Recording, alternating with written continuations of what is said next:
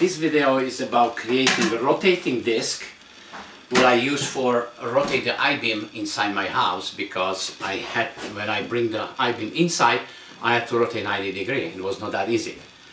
I start with purchasing the metal Lazy Susan disc, heavy duty, no aluminum, heavy duty metal. They claiming 1,000 pounds capacity. And I mounted it. Then of course I purchased this in Home Depot, I think $6. These are probably $15. And I mount this disc on that wood here with 4 screws.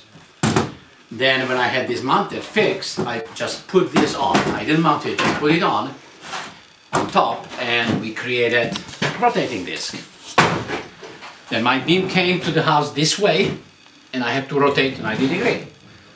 I put this one in the center, and 2 guys rotated disc with no problem.